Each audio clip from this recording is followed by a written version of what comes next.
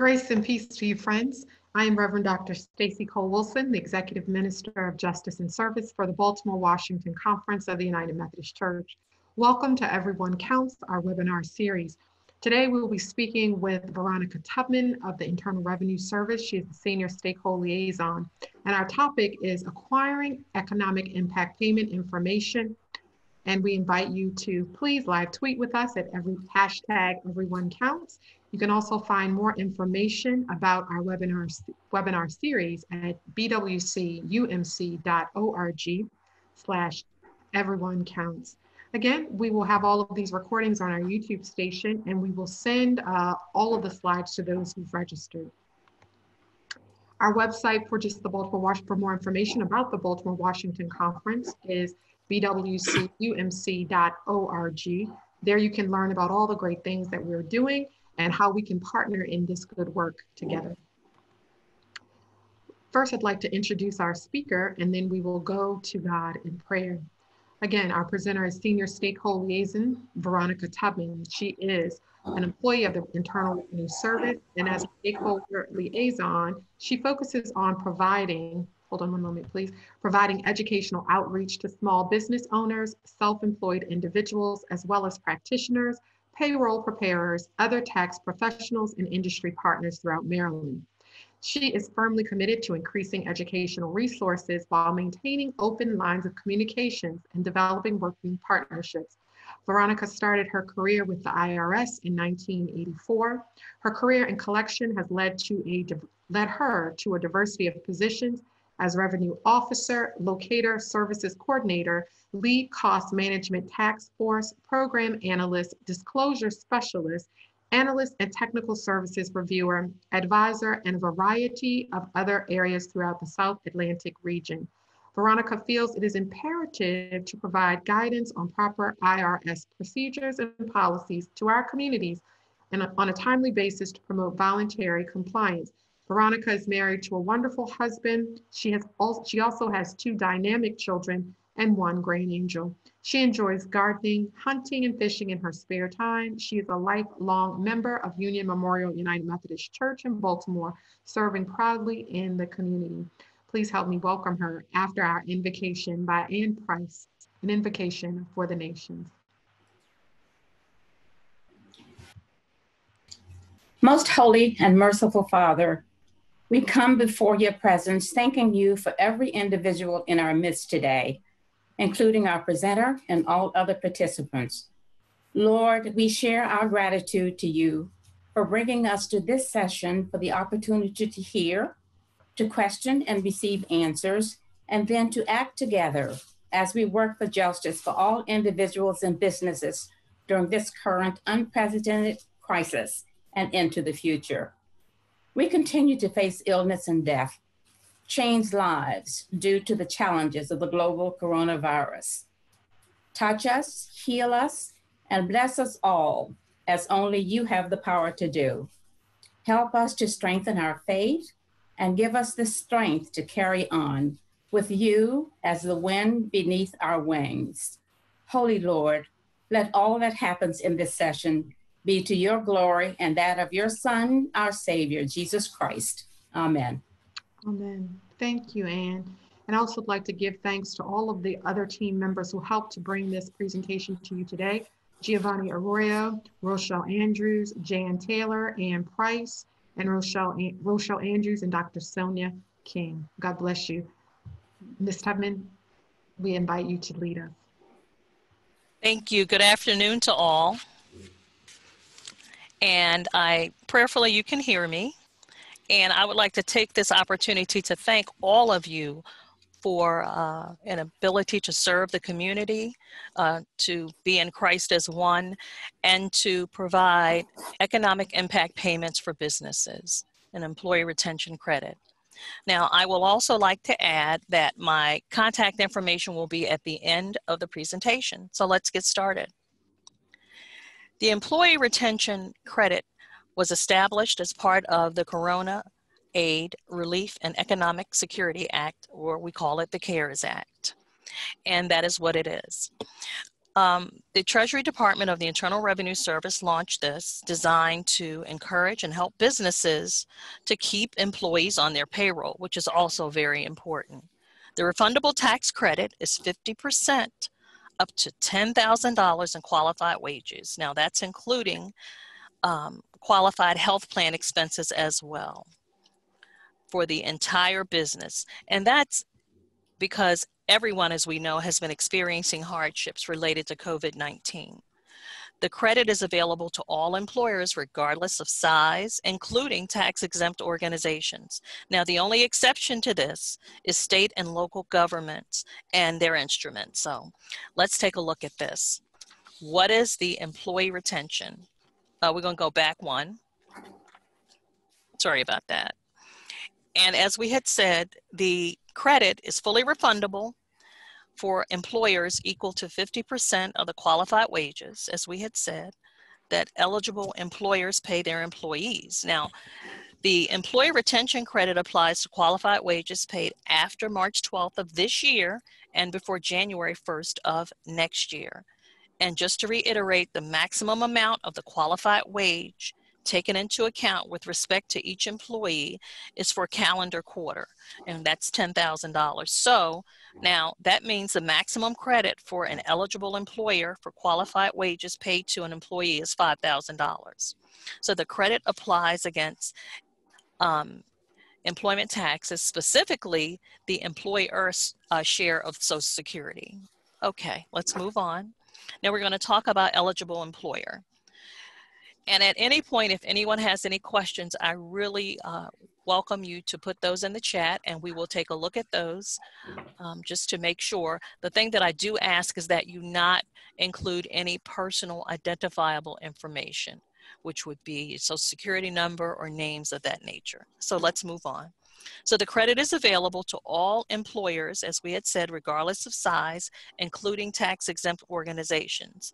Now, there are two notable exceptions: federal, state, and local governments, and those are the exceptions. Some people are receiving funding from the state and local governments, and that is where the difference is. Eligible employers must fall into one of these two categories.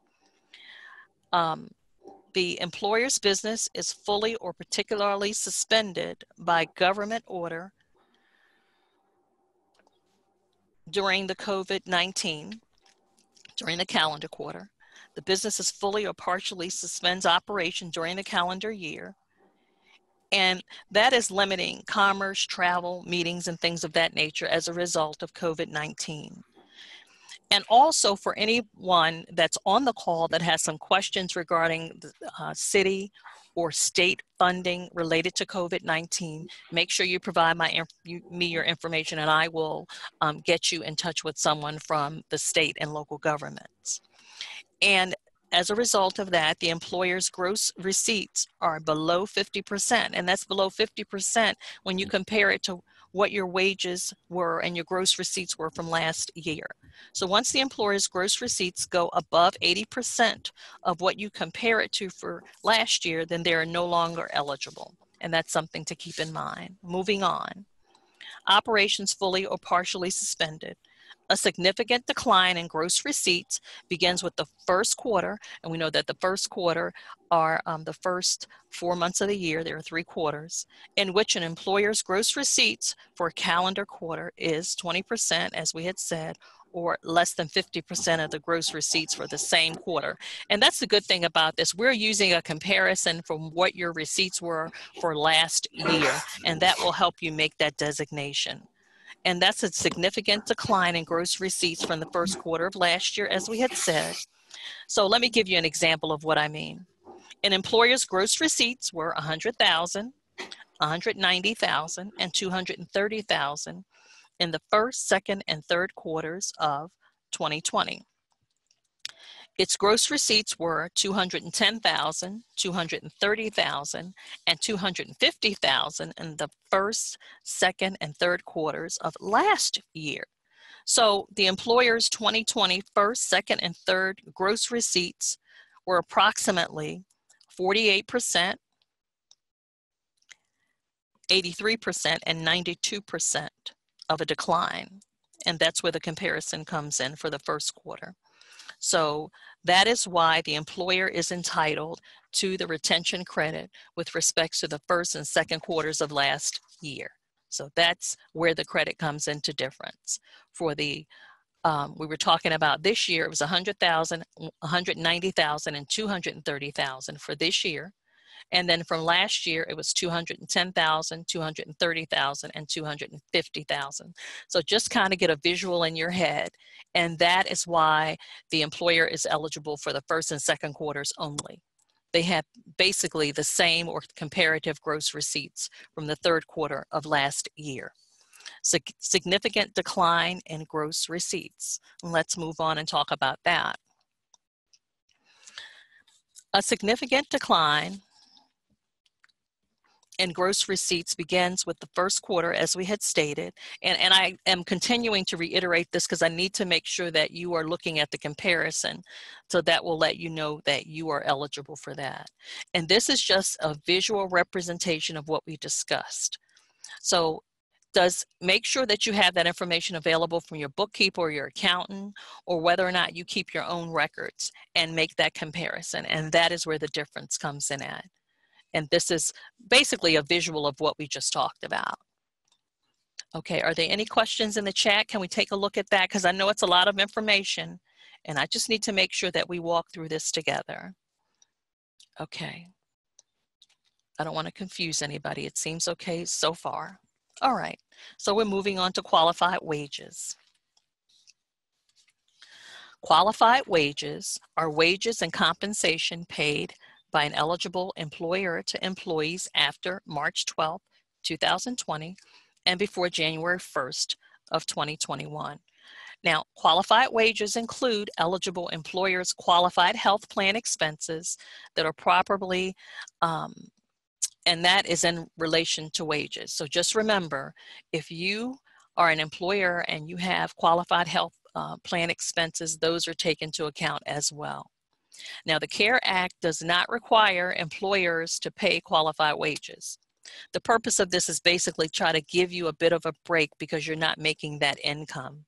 In addition, eligible employers may elect or not claim the credit for the employee retention credit. Now, just remember that this particular credit does require certain employers to pay sick and family leave wages to employees who are unable to work, and those that do not have a telework option. And that's as a result of COVID-19. So the thing to think about is either you or your employees are in a position where they cannot work from home and they cannot telework and they are unable to physically come into the office, or unfortunately, if they are a victim of COVID-19 and they become sick. So that is something you need to take into consideration as well. So the average number of full-time employees is determined, and we're doing this comparison from 2019. So just remember that the shared responsibility, all these rules fall under the Affordable Care Act. And that means that you provide a full-time employee, and that's including an employee who is employed at least 30 hours a week. So even though we consider a 40-hour week to be our week, which is 8 hours, 5 days a week, in this particular instance, the employee has to work at least 30 hours, and that is what is considered to be full-time.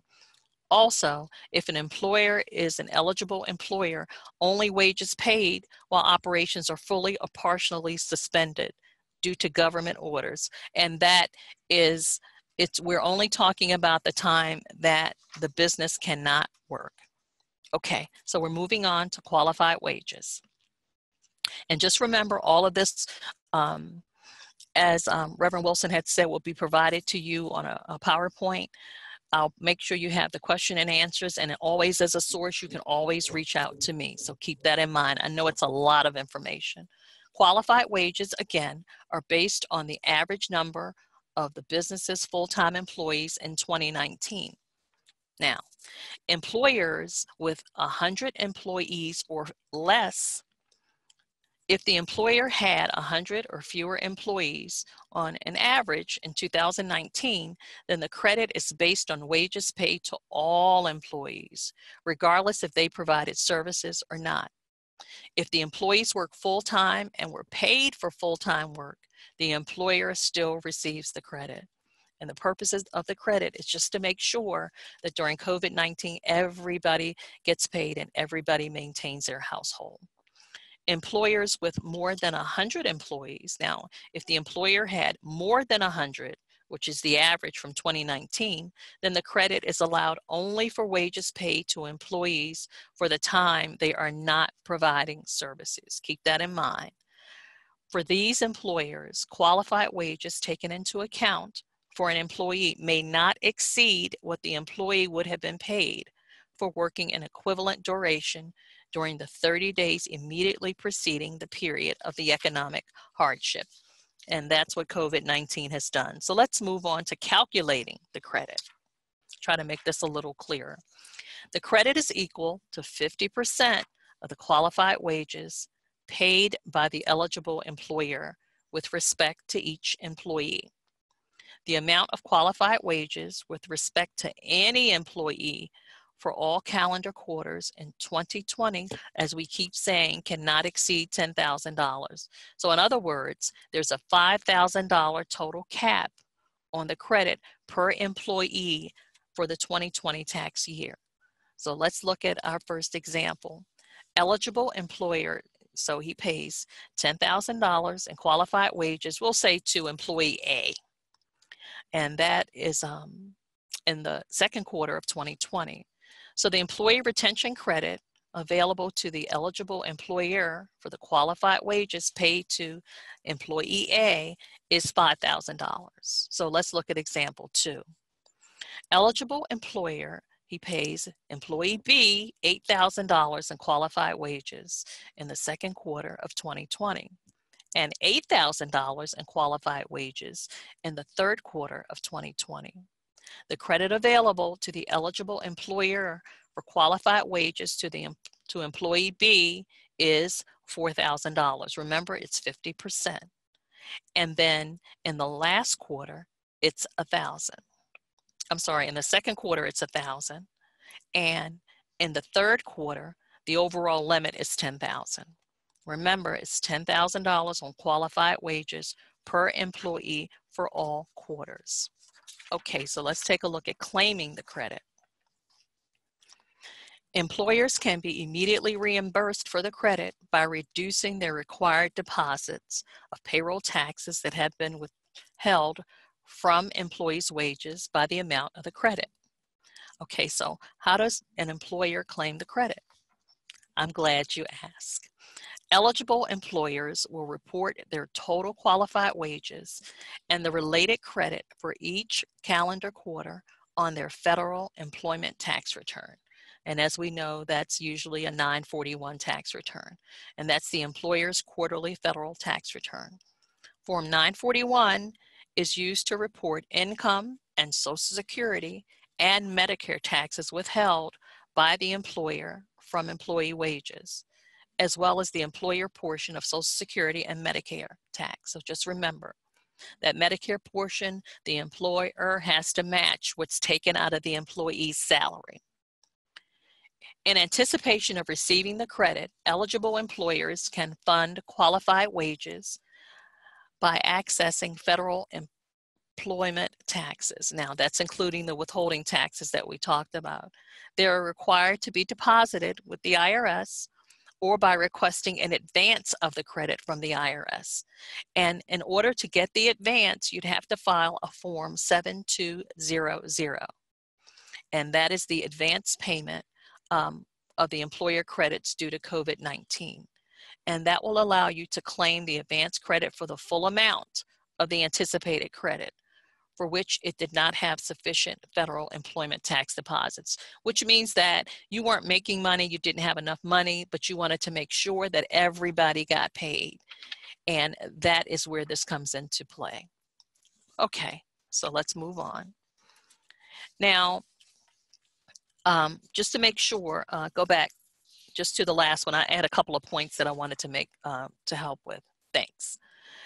With all things, there are frequently asked questions because, of course, the information changes quite frequently. So we're going to take a look at the detailed information and examples, and we're going to take a walk through irs.gov shortly. So against what taxes does the credit apply? The credit is allowed against the employer portion of the Social Security. Remember, the employer pays a portion of our Social Security as employees or employers, and then we pay a portion.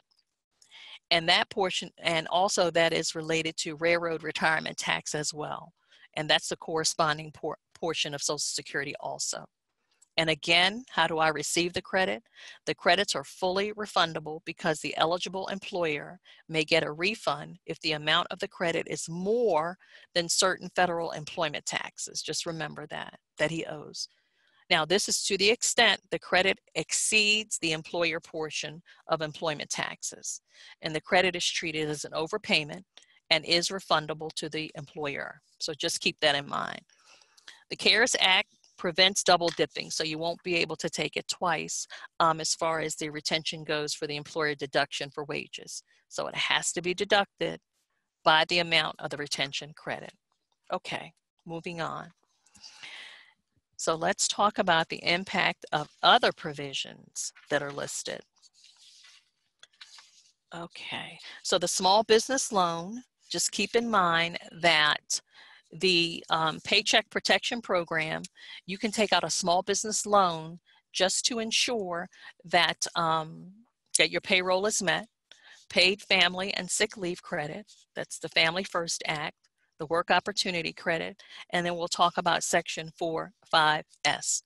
So an eligible employer's ability to claim the employment retention credit may be impacted by other credits. So these are other credits that they're entitled to. And remember, we talked about, unfortunately, the law does not allow double dipping. Okay, so if an employer receives a small business interruption loan under the Paycheck Protection Program, now that's authorized under CARES, which deals with COVID-19, an eligible employer receives tax credits for qualified leave and wages. Those wages are not eligible as payroll costs, so keep that in mind for purposes of receiving loan forgiveness under this act. Wages for the credit do not include wages for which the employer received a tax credit. Now we're talking about the Paid Family and Sick Leave Credit under the Family's First Coronavirus Response Act. And that's our second bullet. Employers are not counted for the credit if the employer is allowed a work opportunity credit under this particular section per employee. Now just remember, so we're going to talk about Section 45S as we go along. An eligible employer may not claim a credit under Section 45S with respect to the qualified wages for which they receive it. And that's when we were just talking about that employer retention credit. But they may be able to take the credit under this section as it applies to additional wages paid, provided the requirements are met. So that's why we're using that as a reference. Okay, we're moving on. Okay, so basically this particular slide provides us with getting tax relief on keeping employees on payroll. And you can learn more about the employer tax credits at irs.gov/coronavirus. And we invite you to share this information with your clients, your associates, family, and colleagues. Okay, and I think I saw a question. Let's see, can you address what is available for smaller scale businesses, self-employed with no employees? Okay, so give me a second. I want to get to that momentarily. We're going to get to the end and then I'll go back. So I did not forget your question. All right. Okay, we're moving on.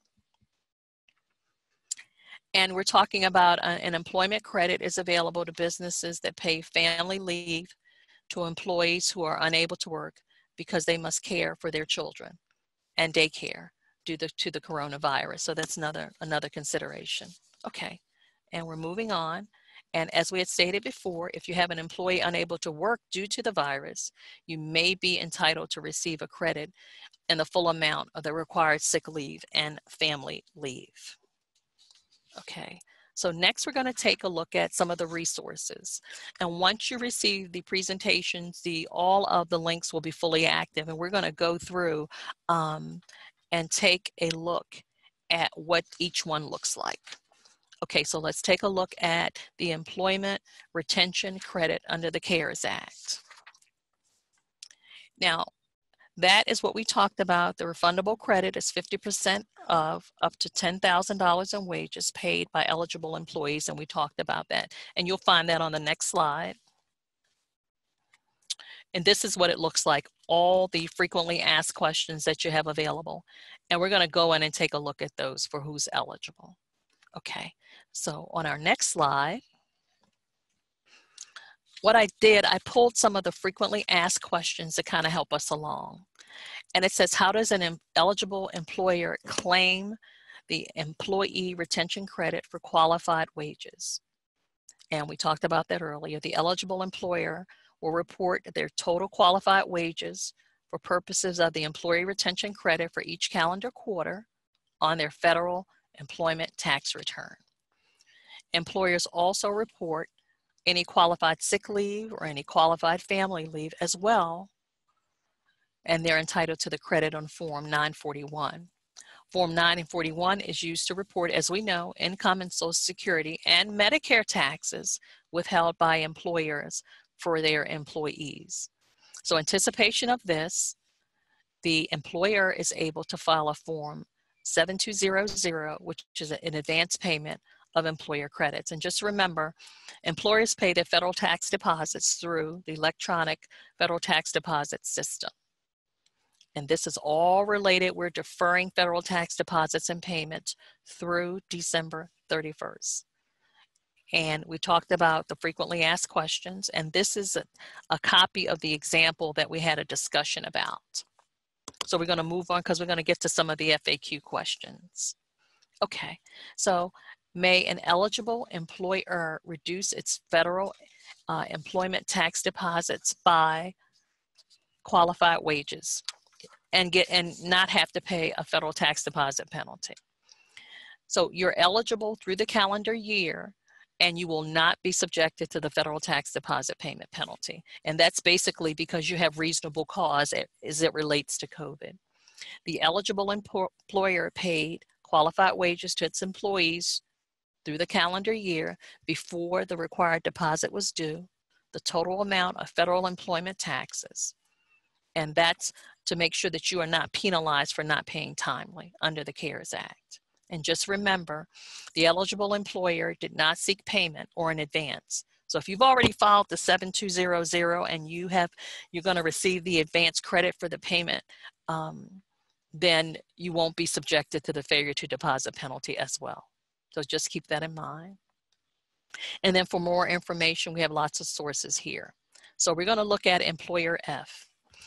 An eligible employer that does not receive a Paycheck Protection Program. Now remember, there are 3 options that you have, and if you avail yourself to any of those 3 options or those 3 credits, you are not entitled. So we're going to just keep that in mind as we move along.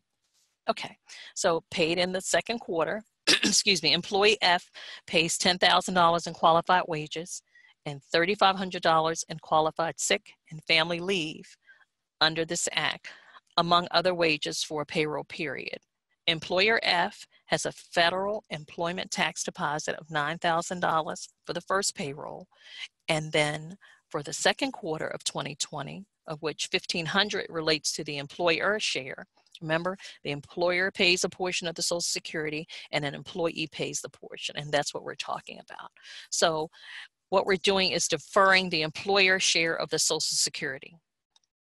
So the employer, the amount of the federal employment taxes don't have to be deposited because he's claiming the credit. So Employer F reasonably anticipates a $5,000 employee retention credit. Remember, it's 50% of that $10,000 in wages, and a $3,500 credit for paid sick leave. And that's 100% of the federal sick leave for the first quarter. Okay, so let's take a peek at our next frequently asked. Oh, okay, so what I did, I went on irs.gov and I gave some references for the employee retention credit under the CARES Act.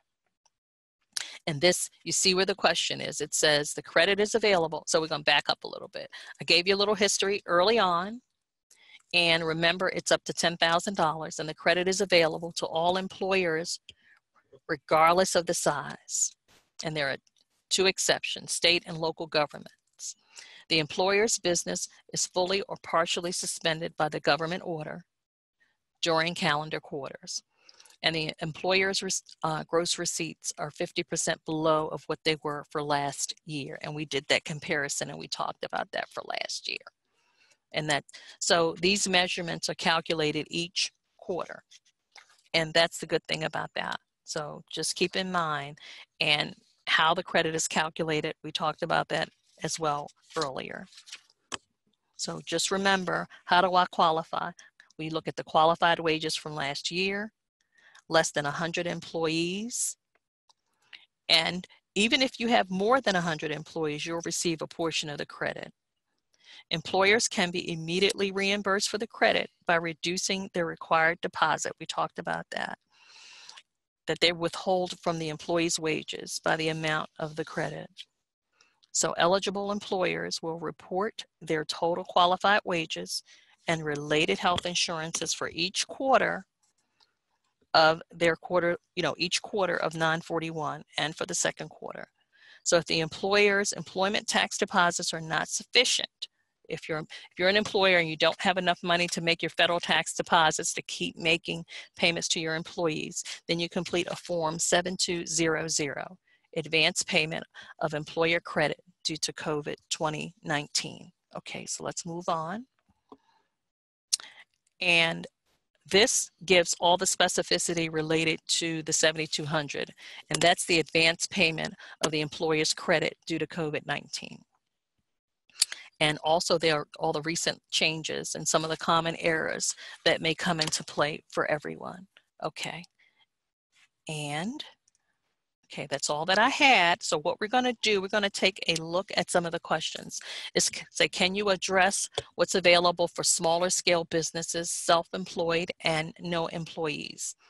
And my question to the person that posed this, have you reached out to any of the state or local jurisdictions regarding credits for your business?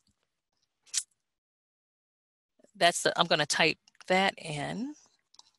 Okay, so I have a few questions that I have to ask you, and we can have a really good discussion that'll give us a better understanding. It says, can you address what is available for smaller scale businesses, self-employed, and no employees? Okay, so this is my question to assist you with your response.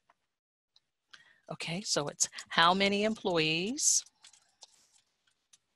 That's one. And okay, that's one. How many employees? Oh, sorry about that. And two is, have you, because what I am finding is that with the federal credit, it's for larger scale businesses, and that is why I'm asking if you have reached out to the state or local jurisdictions. And my third question is, have you contacted the SBA? Okay, so I am sending that out. And so let's see. So the person that put in that question, I'm asking you a question that will assist in responding to what you need to know. So what we're going to go right ahead. So Don, so we've seen here that there are no employees with this particular person. So exactly. One part of the question. So hopefully we'll get more information. Yep. But Don, this is the thing. The purpose of the credit, and that is why I kept trying to repeat it. The credit is to assist you with paying wages to your employees. So if you have no wages to pay, then the credit doesn't apply to you. And I hope that I'm making that clear. I will also, I'm going to type that as well, that the employer retention credit applies to employers who have who pay wages. That's why we were talking about, we did the example for the qualified wages. We kind of kept going back and forth with that. And I don't want people to think, well, oh my goodness, did she go over it enough? But that was the purpose of me going over that. It's the employee retention credit. And that is what the credit is for. The credit is to keep, it's the employee retention credit applies to employers with employees. And I hope that that helps you out a little bit. So this particular credit does not apply to you. It is related to those businesses that have employees. And my question again is, so what I will do is, Pastor, for all of your attendees, I will reach out to my contacts at the SBA and for the state of Maryland today. And what I will do is provide I will provide you with a listing or a contact to those agencies. And here you have my personal information. If you want to reach out, you can, but I will make sure that I will provide the information that's available to the SBA and any smaller organizations for those self-employed persons. I know that and I am not sure if there are any daycare providers on the line, but I know that for daycare providers, there was aid provided by the state for self-employed daycare providers. And that is why I'm saying that the state of Maryland had those particular credits available for self-employed and for small businesses and self-employed persons. So those are things that maybe you may have taken a look at. Has anyone reached out? Don, have you reached out to the state or the local municipalities or jurisdictions by chance? Don, are you still with us? Okay. Yes. Let's see. You see here it says yes. State yes. always wants employee info. Nothing local. Okay. Contacted SBA and nothing there. Basically, this concerns a dance studio that had to shut down and no tuition payments have come in. So there's difficulty paying rent for studio and bills. Okay. Don, you see what I would like to ask you to do, and we can get into a little bit more specificity. There's my contact information, and I'll put it in the chat, which in the Q&A, and you'll get a copy of the report. Send me your information. And what I will do is reach out directly to the state to find out what programs apply to you and to the city. Are you local as in, and also Don, make sure you include the local jurisdiction where you reside, that particular county, Hartford, Anne Arundel, Baltimore County, and I will reach out to those local governments to find out what's available. We're not allowed to make a recommendation, and I am not allowed to tell you what you can and what you cannot accept, but I will provide you with as much information as I can, and then I will monitor it just to see where you go for your particular situation. See, that's the good thing about what we do, and even our office cannot help you or assist you. It is imperative that I provide you with what you need because it's a learning experience for the both of us. As I had indicated, if somebody didn't share with me about the daycare provider, I would not have known that. So just make sure, and I will make sure that I get this from Pastor that will let me know your exact questions. So that is the thing. Like you said, with the SBA, I will reach out to someone. Make sure you email me today, and my information's write down my information on the screen, and I will reach out to the SBA to find out what is available for you today, and then I will get you some answers. And also, let's see. Oh, Prince George's, gotcha. PG County, gotcha. Okay. Wonderful, wonderful. PG. And then what I will also do, I speak with the comptroller of Maryland quite frequently, and I will reach out for that as well, just to try to see if I can give you a contact person that will advise you of what your options are, because knowledge is power. And the more questions you ask, you know, the more opportunity exists for learning for all of us.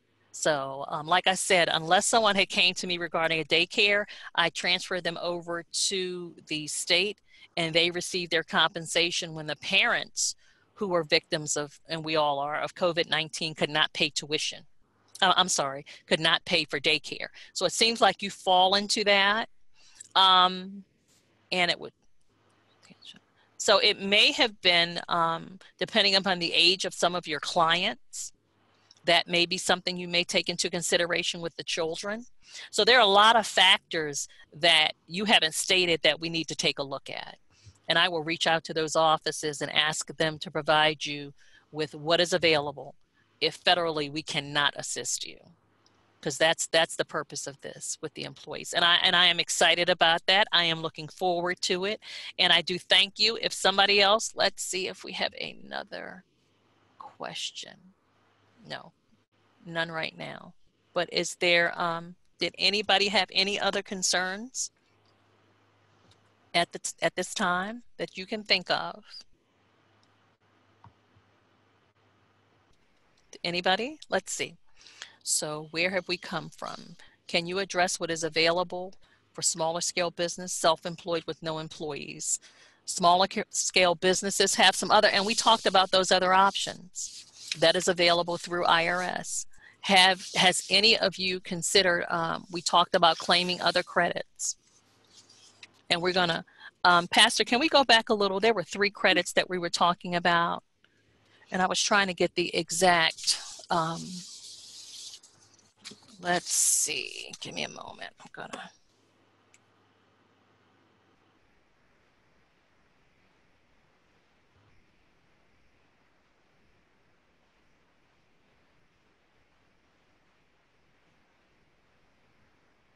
Okay, go back just a little. There were 3 other credits that were available, and we're gonna take a look at those. I was trying to get the exact page, and I don't wanna make noise in your ear, which is why I was trying to make sure that there was some other, there was an SBA credit and there were a few other, nope, go back a little bit more, please.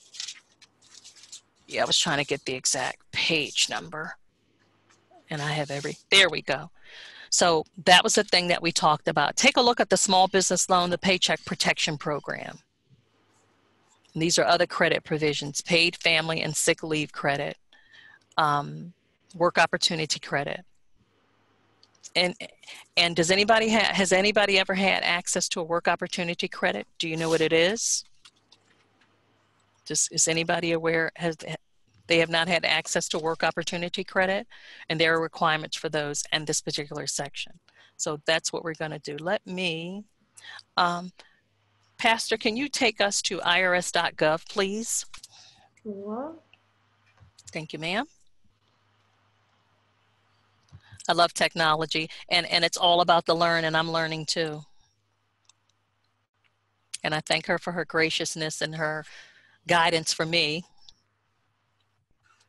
to make sure that we're all on the same page.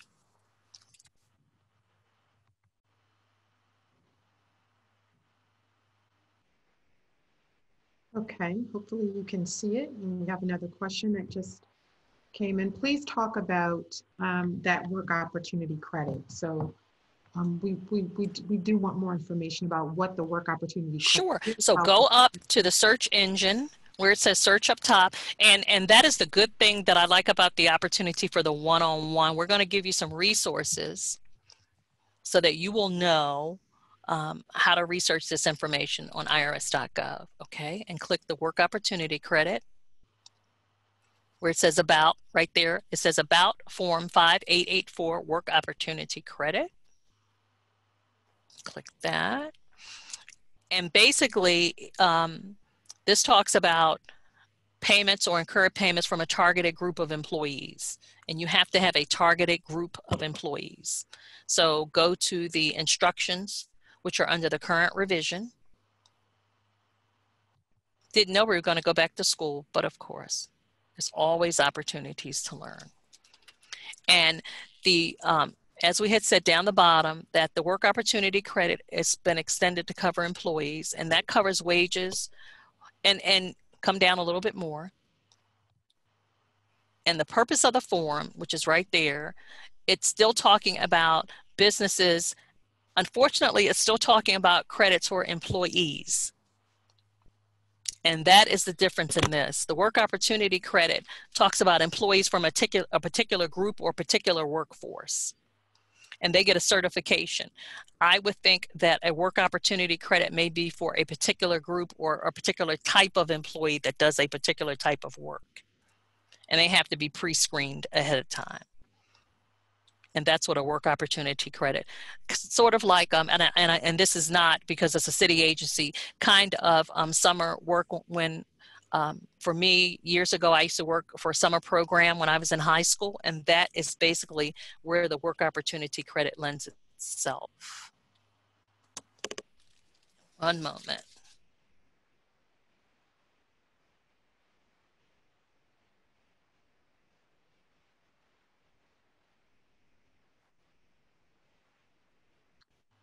While we're waiting for Ms. Tubman, Stakeholder Liaison Tubman to come in, we see here on the screen also information about opportunity zones, and I know there's special funding for that for those of you who have employees and are looking for additional tax credits and other information.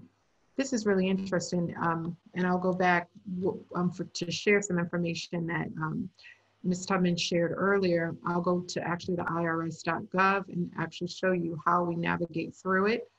She shared this in the webinar around involving individuals who would like to learn more information about their impact payments, how to get the payment if you haven't received your refund yet, what to do. And so basically what she showed is if you're a non-filer, you can go to this first tab here. If you want to understand more about what your tax relief options are, you can click on Get Coronavirus Tax Relief. You can learn about the payments. You can check on your frequently asked questions by clicking here, Economic Impact Payments, Get My Payment. When you click on this particular piece, you'll see all of the information that you may be interested in learning more about. Payment status, who is eligible, who is ineligible, how to input your bank account information, if you need to enter your direct deposit information. She also shared about scams and other information as related to if you've not received your economic impact payment, what to do. Not, of course, to give your information online, by phone, online and or by phone to anyone. If anyone asks for your social security information, you're not to give that information out or any other personal identifying information. There's so many scams that she talks about, and you can also find that on the irs.gov. And it's just important for some who've already filed, not businesses, of course, but individuals who filed, they found that perhaps they've not received their payment and or their payment came in a check form because it wasn't unable, they didn't have direct deposit information on file. So those are just some of the things that you too can go to irs.gov and input. Also just want to let you know, if you need additional information as related to any of these things, a .gov web page is more reliable. And oh, sorry, here, there's a question. There's some other things that are coming in. So just please, again, make sure you get information from a reputable organization, preferably .gov. So I'm going to go to the chat to find out what you have here. Does the individual, this is from Laura James, does the individual or organization apply for the work opportunity credit? It appears from the website that it's the organization that applies for the work opportunity credit. And these opportunity credits are available for 501c3 and 4. Okay, and so she says, never mind. So she can see here that from what Ms. Tubman shared is that basically we can go to the webpage and get all the information that we need there by typing in the search. All right, so that appears to be all that we have here. Let me check and see if there's anything else before she comes back to join us. She's talked about that. She's talked about opportunity credits. I want to share some other things here. There were some other pieces that she shared in a previous webinar that I just want to make sure that I share with you. Again, this is one of the pieces that I really love about Ms. Tubman in her presentation. She always gives us the references needed. She gives us references needed, but I just want to share with you that if there's anything that you have a question about and you want to know exactly where it is, you can always search it and look for that reference and the access date for that information. Okay, I'll be quiet so that she can finish. Thank you, that you're back. Yeah, thank you so much. I do apologize. As we indicated, technology is a great thing when it works, but then when it does not work, it challenges us. Okay, so also while we're shifting gears, I just wanted to, and I apologize, Pastor, was there something that you were discussing? You were talking about the frequently asked questions, because I was about to get into the economic stimulus payment. Oh, wonderful. Okay. I just shared a little bit about what you shared in the previous webinar and talked about the .gov. And so please. Sure. Thank you so much. Thank you so much. And I do apologize for that. As we had said, technology is a great thing. And, but as she had indicated, it's great. She's got the Get My Payment Frequently Asked Questions up on the screen. So from the audience, I just need to make sure, even though we're going to shift gears from the economic retention credit, to make sure that everybody is getting their economic stimulus payment. If you are not, I recommend that you go online under the there is an option that says Get My Payment to make sure that your information is there. Some things that I need you to be very mindful of. You can access Get My Payment, which will ask you some particular questions, and it will find out what your payment status is. If your payment status is not available, let's go over, I'm going to take a look at the frequently asked questions at the bottom. And as we go along, if you have some more questions, let me know. All right, so for some of the frequently asked questions, let's take a look. A lot of people have been having concerns with banking information. I think that's where we are now. Where did the IRS get my bank information, and what if I need to change it? Now, if you filed a 2018, 2019 tax return and you were entitled to a refund, whatever banking information you listed on that return is where your funds are going to go. Now, if that is where we're getting your bank information from, if you got a refund. Now, if you're retired and you've been blessed to be retired and not have to work, then your banking information comes directly from wherever your Social Security payments or your retirement checks come from. Another concern is, in the event there is a problem with either one of those resources, then you would be receiving a paper check. Now, if your bank information has changed, there is a tool that you would go into. It's called non-filer information, and you can update all of your information directly there. So that is the only. Now, the other question says, I no longer have the bank account that I used for direct deposit on my return. Can I change it using Get My Payment? You're going to go right under the non-filer like we talked about and change your information. Just remember, there we go. Thank you. I love it. If the bank account is closed, I was about to say the bank's going to reject your deposit and they're going to issue a payment by check. So the Get My Payment application says that if it says your payment is processed, you cannot change anything. Once you go check that and the Get My Payment says that your payment is being sent, if it goes to the bank and there's a problem, the bank is going to return it to us and we will send you an electronic payment. I've been told some people have even, nothing's changed and they got a paper check. You got to remember now, they're sending out over 8 million checks. And I'm not making excuses, but it's just humans and that's who we are. Unfortunately, none of us are as perfect as that, the one that we know. So those things do happen, unfortunately. And it says, can I use Get My Payment to check the direct deposit status if I changed my payment method to direct deposit? And come down there.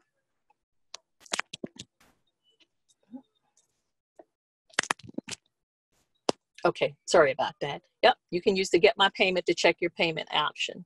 And you can do updates to payment status. But you can only do one a day. So just try to make sure you have all of your banking information with you once you go on and you do that to make sure that all is well. Okay. And are there any other questions in particular that somebody needs to have answered that maybe we did not go over? Okay, I'm going to take a peek in the chat to see if were there still questions related to the economic stimulus? Because I'm not going to move until you're good about it. And another thing, if you are a married person, now keep this in mind, and you are entitled to $2,400 and you have 2 children, and you do not receive those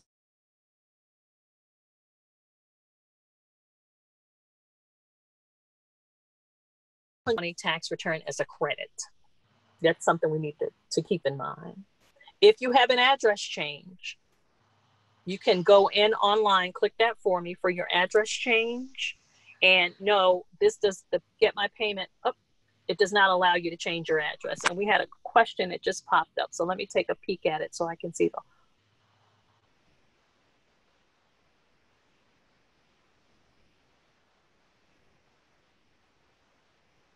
Jan had a question about the work opportunity.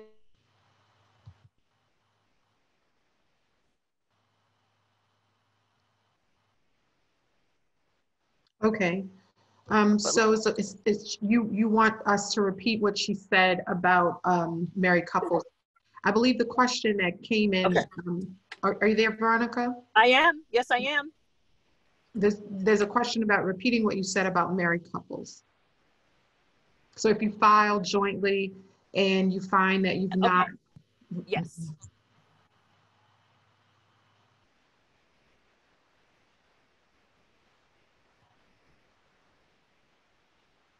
Fell within the. I'm not able to hear her well, but I think I remember this particular question. And basically what the question that came in was if there's a couple, they file jointly, and when Yes. Can you hear me? I apologize, Pastor. Go right ahead. No, we can hear you now. Okay. You can go ahead and. No. So the question was, give me the specific question so I can speak to that specifically. I want to make sure I have all the facts before I answer that. Give it to me again, please. She asked you to repeat what you said about married couples. Okay. What I was.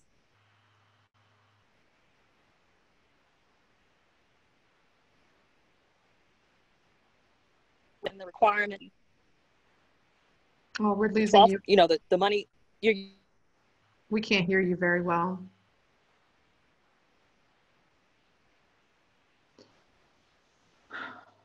So sorry about that. So I guess I'm going to finally answer this question. Basically, it was around you jointly file, you have children, and you didn't receive the $500 tax credit for each child. And basically, the response to that from the IRS website is you can claim that on your 2021 tax return. So that's pretty much what what Ms. Tubman said, was about to say. Yeah, if she's still here and we can 2020, not 2021. Yes. Can you hear me, Pat? Yes. Correction. Yeah, you claim it on your 2021. On your 2020 return. Yes. Thank you. Great timing. Okay, so here we are. My nephew continues to see payment status not available. Did you pull up the frequently asked questions? No, but we have 2 minutes and we have one question. Oh no. Just came in. And we're going to answer. We'll take our time to answer this. It says, my nephew continues to see payment status not available.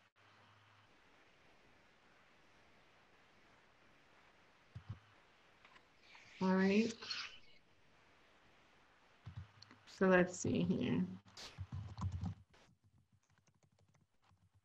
My nephew continues to see payment status not available. Hello? You said my nephew continues to see payment status unavailable. Right. And so she wants to know what to do with that. So here we are. To check to see what his status was. And how old is your nephew?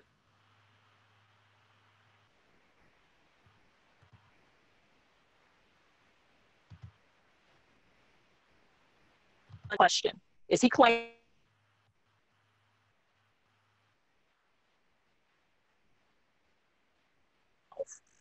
Can you hear me? Hello? Yeah, it's cutting in and out. But let's see. We have a response here. 29. Her nephew is 29 years old. Is your and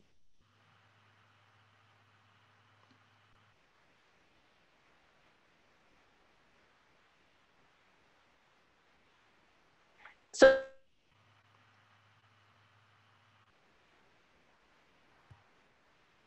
All right.